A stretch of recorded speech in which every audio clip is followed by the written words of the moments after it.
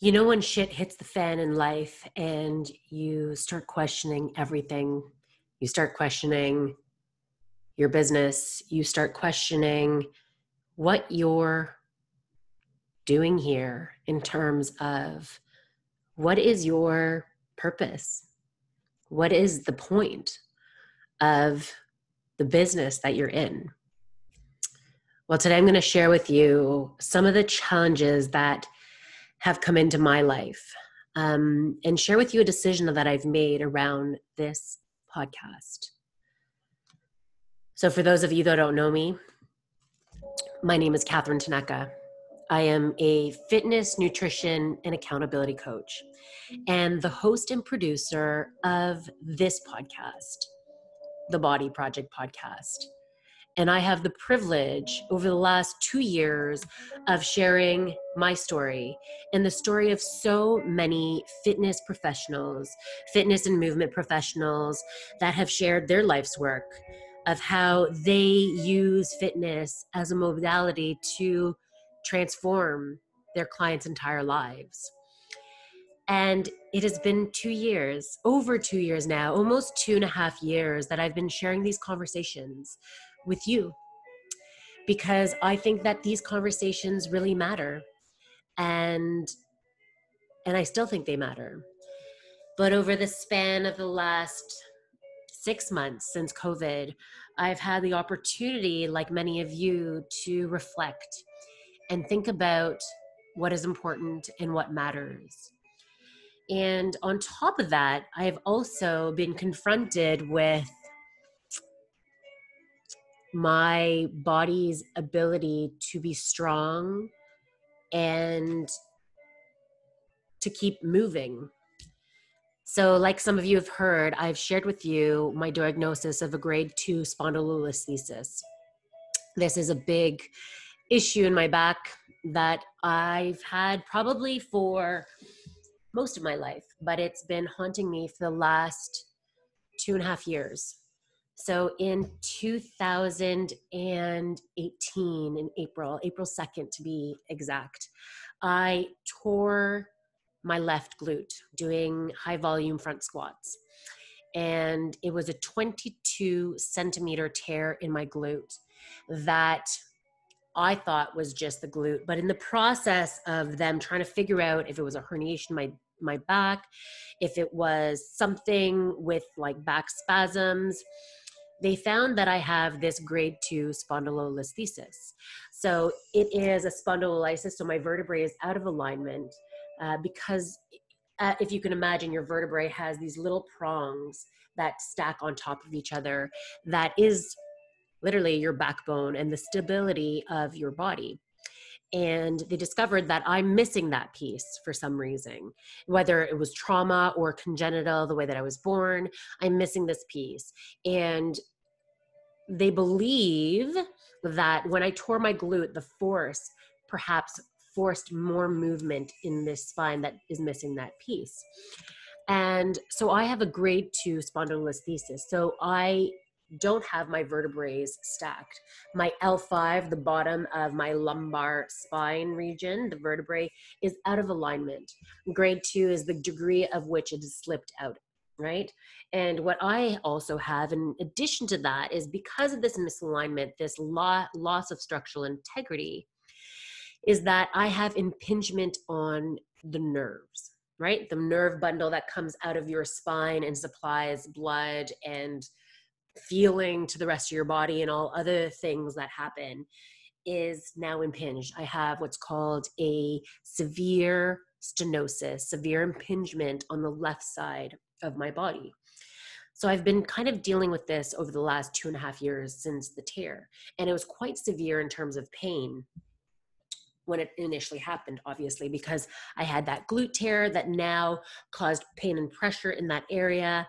And I would just get really weird referral nerve pain and pressure down my left side of my leg.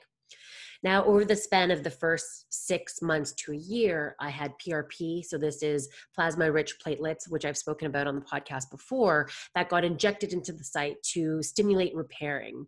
And I had a lot of physio in this area to make sure that everything is stable and my glute gets strong. Now, I've got a couple things going on. I've got the glute tear and this spondylolisthesis that has been maybe perpetuated by this force of the tear, right? And it has been haunting me for the past 2.5 years. I probably should change my language around that. It has always been in my awareness because I get this referral nerve sensation. And even though conceptually I understand what a Charlie horse or a cramp is, being in the fitness world, being really in tune with my body, I've never personally experienced cramping in my body until this tear. And now, because of loss of maybe circulation, loss of nerve stimulation, I experience cramping on my left side, specifically in my foot and along my in my toes and along my calf often, like several times a week. Now, being in the profession I am, I have the privilege of being able to move my body often, right? I stand with my clients most of the days, at least 6 hours or more a day with my clients, and I get to work out by choice, right? And especially since COVID in the last 6 months, because I'm doing this online studio that we do 5 live workouts a week, I am doing the workouts along with my clients live. So it has facilitated the ability to be able to move my body. Now, what has been happening over the last year is I have been losing muscle mass on the left side. So much so that I think I did speak about this probably about a year ago in my podcast, but my sports med guy, Dr. Tony Gallia, out of the Institute of Human Mechanics in Toronto, did a measurement probably about 6 months ago and found that I have about 3 centimeters of atrophy around my left calf compared to my right calf, and about 1 centimeter of atrophy around my quad. So the girth around my quad and my calf are smaller on my left side than it is on the right. So this shows a couple things, that maybe there's loss of circulation to the muscles, as well as loss of sensation, nerve conduction, to be able to get the muscles to fire, right? Because your nerves are very intertwined with, of course, movement and firing of contractions of muscles, right? So I've got severe atrophy on this side. And what I've noticed through doing my workout, since I am consistently working out 5 days a week, that I have loss of balance significantly on that side. I can't do any balance poses in yoga, and I'm really challenged when I do any single leg exercises on that side. So not only do I have glute weakness, right, but I have balance loss and I have strength loss for sure, right? Not that I lift so heavy, but from whatever I do have to execute on terms of a one side versus another side exercise, I feel that weakness there. Now that might be glute dominant because of the glute tear. That might be also because of compensation, because of course I had this glute tear. I was compensating because of that injury for such a long time. So that might be a weakness. But over the last 4 months now, I've had the opportunity to be able to go to get an MRI, get a CT scan, just to look at the structural integrity of my vertebrae. And I had an EMG as recent as about a month and a bit ago. And the EMG showed that although my nerve was pissed off once before, that it was perhaps impinged or traumatized or a little bothered, it has regenerated, or it's showing that the nerve conduction is not as bad as perceived, which is great. So that piece of the puzzle is great. However, I still have weakness, I still have balance loss, and I have a lot of weird pain in the span of the last 6 months because I haven't been walking as much as usual. Actually, I do very minimal walking. So that is one of the things I'm going to be taking on. I probably get maybe 2,000 steps because I sit on a computer all day editing podcasts, creating content for my online program when I'm not staying with my clients. So although I am physically active, standing with my clients, training them and moving, I'm not actually walking, right? That perpetual motion of one foot in front of the other, that primal being able to move around, I've kind of cut that out. So that's one issue. But more than that, I am in pain almost every day. Sitting here talking to you, I would say it's a 5, 10 being the most painful. I have got this 5 low grade pain that goes from the outside of my left knee all the way down to the outside backside of my ankle down to my foot. And it's like, feels like a pressure pain. It's uncomfortable and it feels like a nerve sensation pain. If you, my background of being a dental hygienist for over 10 years, that nerve sensitivity sometimes you get if you have some recession because you've been brushing too hard, or you're a grinder or a clencher, and you drink cold water, you have something sweet, and you get this zinging kind of pain in your mouth, that nerve sensitivity. That's the same kind of pain that I'm getting down my leg, right? And anyway, let's fast forward. So I have made a decision to pause the conversation on this podcast. It has been over 2.5 years that, other than the last month, I've been releasing an episode every single week. That is over 104, because 2 years, right? 104. So probably, how many episodes are we at? Almost 200 episodes. Every single week, I have not missed a week. And, it is only less than an hour episode a week, but this takes something, right? Emailing the guests, lining up the guests, setting up the recording. I research every single guest that I have to know who they are and how they show up for their clients, and some of the research of, the modalities that they practice under. And then there's the recording piece. And then thereafter, there's the editing, the show notes, the creating of the podcast episode, producing that, all of the ins and outs, and this video, right? I haven't done videos for the entire time, but it takes something. It's at least 3 to 5 hours per episode, the behind the scenes that you don't see. And it takes a lot of bandwidth. And so I've made a big decision to put a pause on this conversation.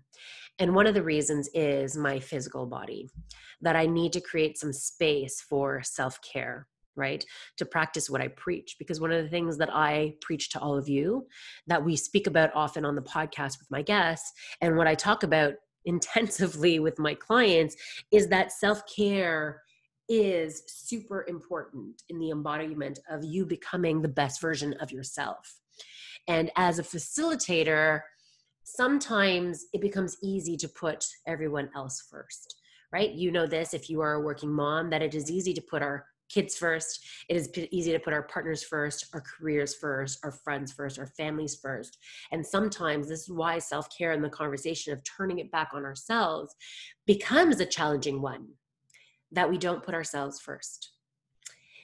And in this journey of me creating this platform, being a thought leader and a change agent in the voice of these incredible fitness professionals, of them being the voice for their clients, to be the catalyst of change and accountability, I have not put myself first in my own life, in my own self-care.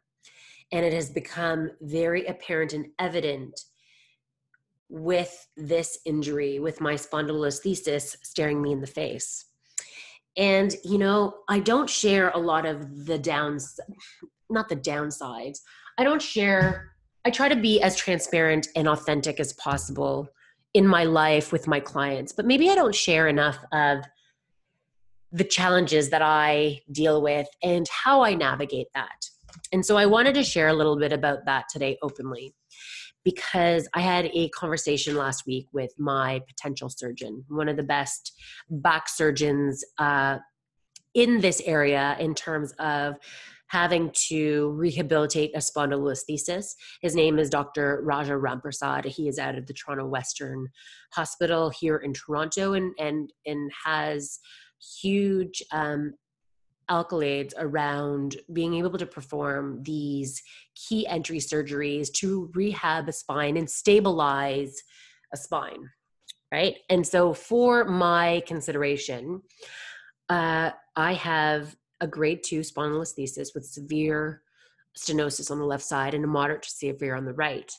And what he proposed when we spoke is that I would need a back fusion of L5, which is your base lumbar vertebrae, to S1, which is your sacrum, right? The bottom, the tailbone.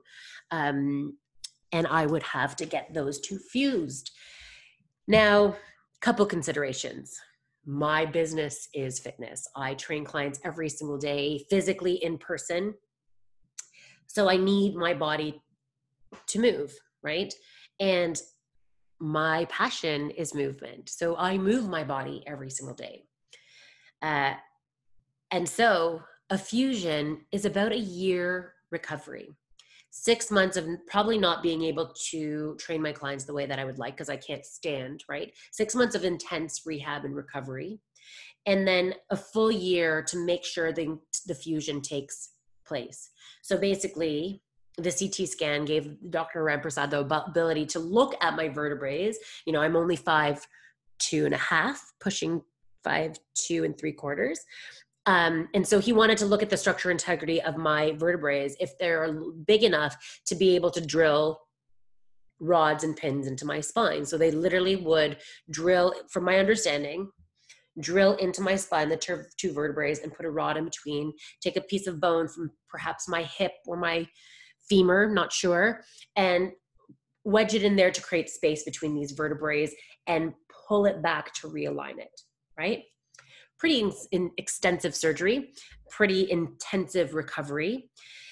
And so, you know, I've been thinking about putting a pause on this conversation for a while, especially after COVID, not knowing where to go with it.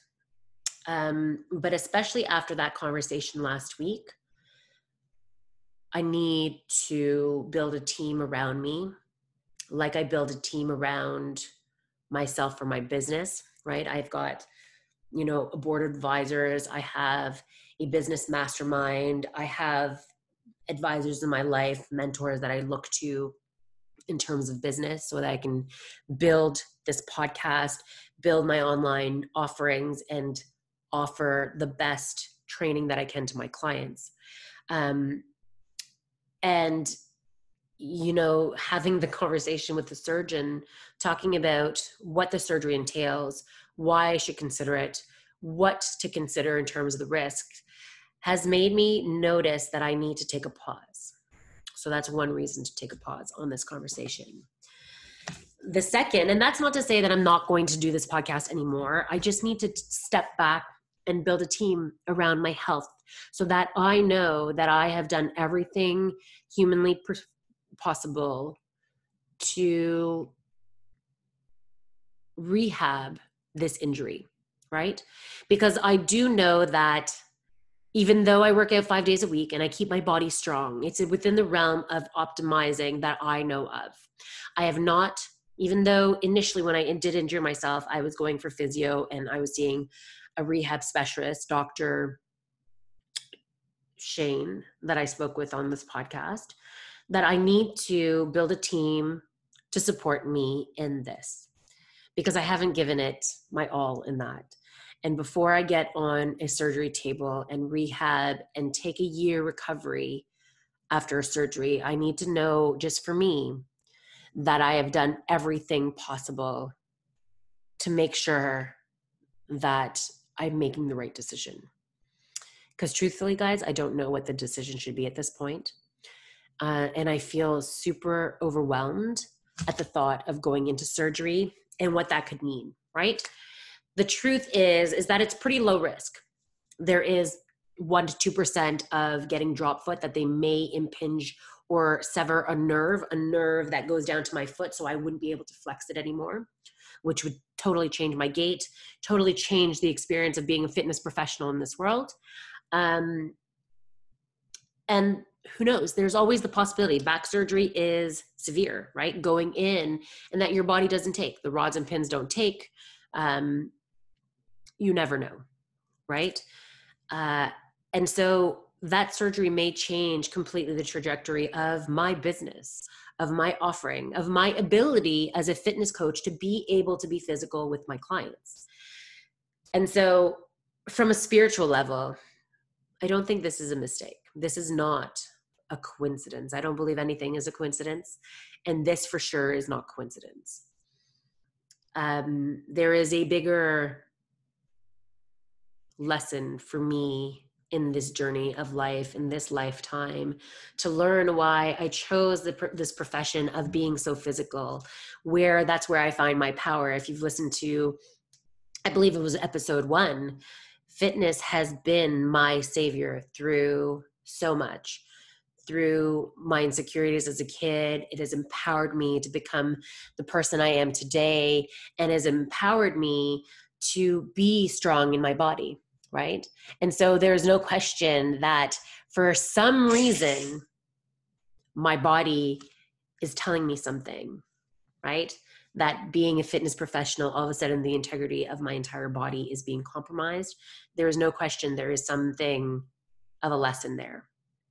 But more than that, my intention with this podcast is not only to be a thought leader, but to create impact.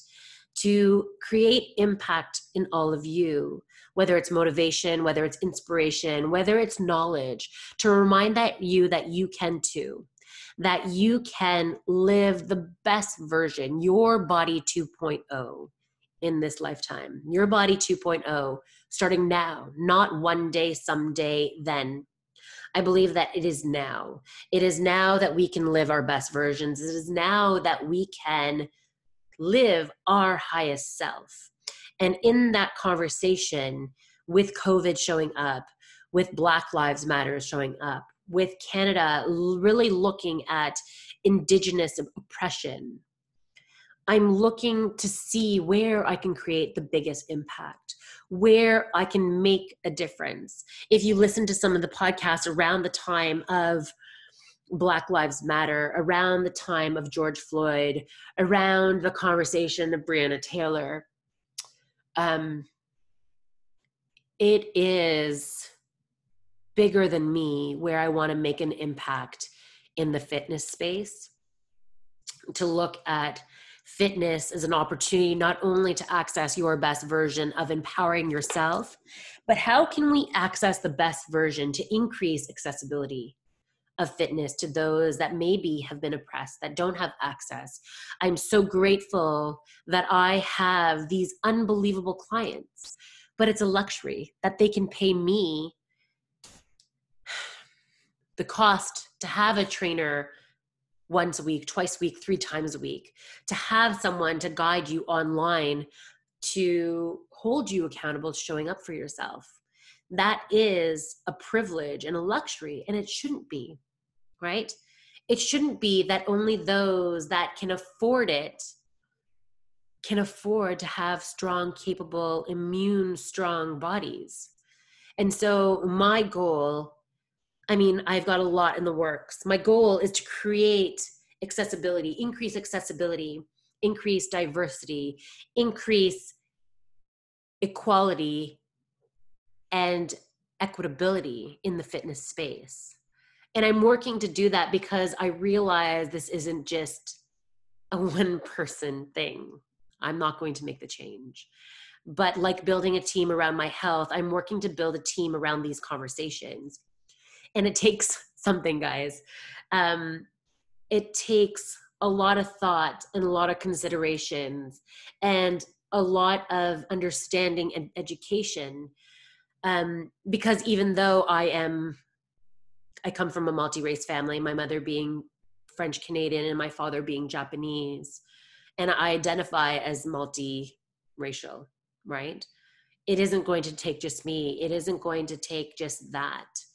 And in this movement and trying to increase accessibility and diversity and, touching on these important conversations, it is about bringing social justice. It is about looking how can we fund these programs that are so important to empower those that have been disempowered and have been oppressed, right? And I know it's not going to take just me and this generation. But I think it is important. And I think fitness, like I've said before, is fitness coaches. This is our thing, right? We specifically and intentionally put our clients in uncomfortable positions, in discomfort in their body. We push them. I push myself to get comfortable with the uncomfortable, right? I think it was Brittany Love, who I interviewed, my God, hundreds of episodes ago, that we spoke about this, right? She is an incredible voice, guiding light leader in her community, in women, about body love, right? About getting comfortable with the uncomfortable, getting comfortable with our bodies being exactly as they are, not wanting to change, not needing to change, because you're beautiful, perfect, and unbelievable just where you are, right? And so how can we bring that to the conversations of those who have been oppressed, those who don't feel like they're beautiful because of their skin color, because of their birth, who they've been born to, whether it's Indigenous, Black, brown, right? So how can I stand up? Because I've said before, it is not enough to stand in solidarity, but some of us just don't know how to stand up, right? And so I am doing the thing. I'm walking the walk, talking the talk, not just in solidarity, but actually trying to make a difference, standing up, rolling up, putting myself out there, coming out on a limb, whatever metaphors there are out there, to make a difference, to make an impact, to make a change.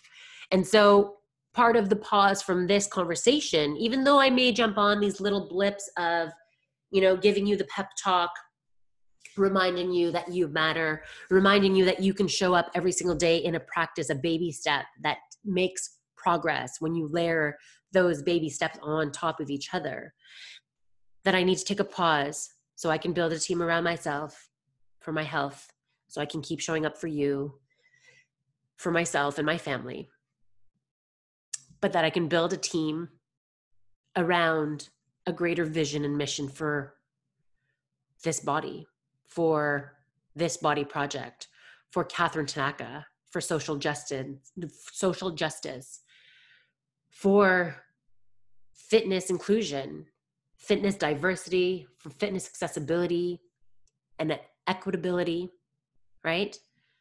To lend a voice to those that need a voice now more than ever, to move out of the way, to support the end of oppression, to support empowerment of those who have not been empowered enough.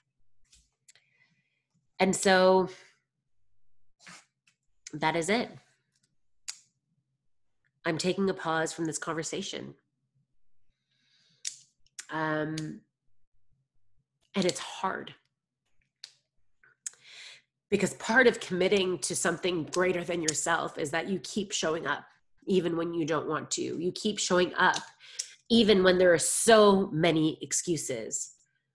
I've done podcasts when I've been sick. I've done podcasts when my kids have been sick. I've done podcasts when I feel like, who the fuck am I to have a podcast? Who am I to be a voice of change?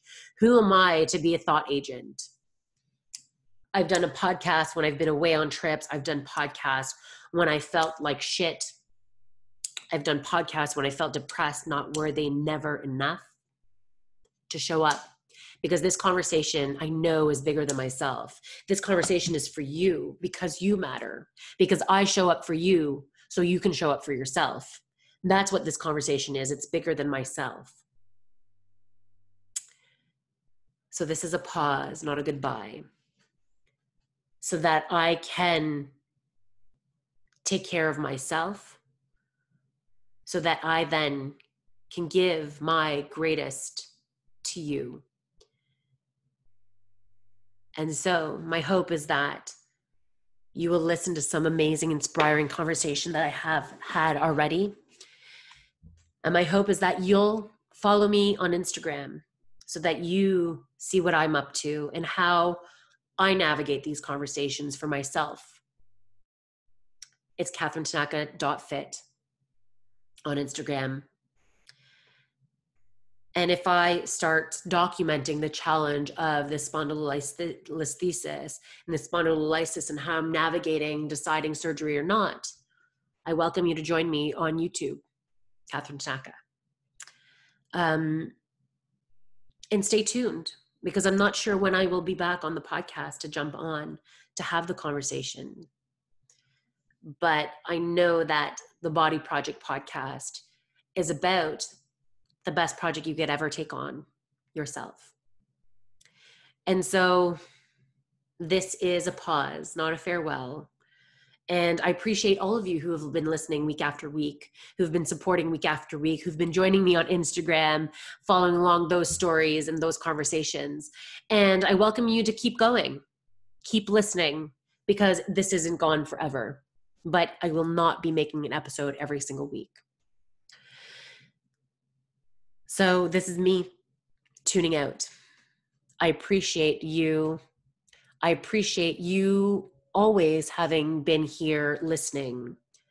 I appreciate that you are taking on your greatest self, because in our moments of challenge, I believe fitness is that practice, is a beautiful modality that you can get into your breath, right? Meditation through motion, breathing consistently because you need to while you're moving.